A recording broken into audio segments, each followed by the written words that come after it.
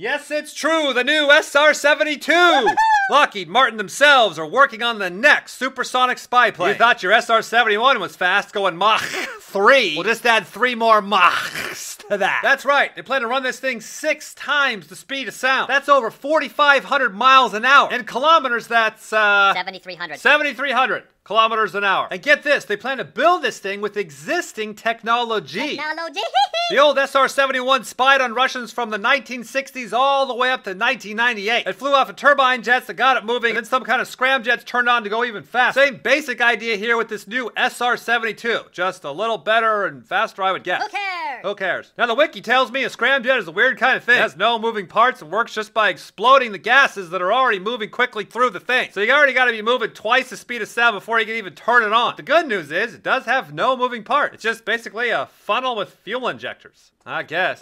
So you don't have to worry about breaking it, but you do have to worry about burning up at those speeds. 6 times the speed of sound, that's like astronaut fast. The front of the plane will get hotter than a blast furnace that is used for blasting metal. So they have to make much of the plane out of high-tech, heat-resistant materials. Much like those magic oven gloves you see on TV. Yeah. Those are great, aren't they? I know, right? Now what do we need a spy plane for anyways? Don't satellites do just fine of a job? Google Earth. Yeah, they do, kinda. The problem is they're predictable and they only come by once a day. So your enemy knows the patterns of the satellites, simply hides their stuff as the satellites come by. That's true, I have heard that. Now when you have a super duper spy plane that can go anywhere in the world in less than an hour, you can do surprise visits whenever you want. And it flies so high and so fast, no radar or weapon systems will be able to track you. Oh, and by the way, unlike the SR-71, the SR-72 is probably going to be packing some heat. Yeah, there you go. Yeah, there you go. So go ahead and have a better stealth fighter than us. We'll just bomb that sucker once you roll it out on the tarmac. SR-72 for you, woohoo! Now some say we really don't need the SR-72 because we all know that the Aurora has been around for a long time. What the? Yeah,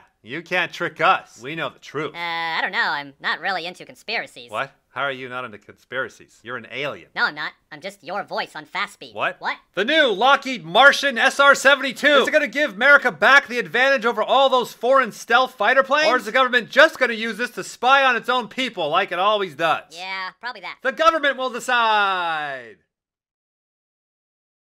This video brought to you by Oven Gloves, reminding you to drink and cook responsibly. I hate oven mitts, and I've said that I am not an oven mitt girl. I would rather pull things from the oven with a kitchen towel or just a hot pad. I hate oven mitts. Welding gloves, we have some of those. But you can see these are nice and flexible. So I'm going to go over to the stove right now because I have to take a turkey out of the oven, and we're going to see what these